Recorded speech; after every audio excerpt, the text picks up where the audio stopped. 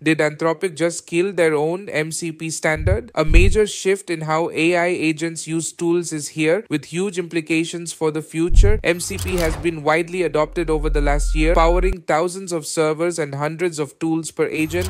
But there's a big problem. Agents load all these tools into context, sometimes using thousands of tokens before even processing your request, and return data clogs the context window even faster. Anthropic's solution: treat MCP servers like code libraries. Instead of calling tools directly, the AI writes code. This code executes in a sandbox environment, reducing token usage from 150,000 to just 2,000. For example, instead of loading a 2-hour transcript into context to save it, the agent writes code to handle it without ever touching the context window. The downside: you'll need infrastructure like a secure sandbox layer to make this work. MCP will remain a standard, but its use for complex agents is rapidly evolving. What do you think about this change? Is it the future of AI agents? Let's discuss.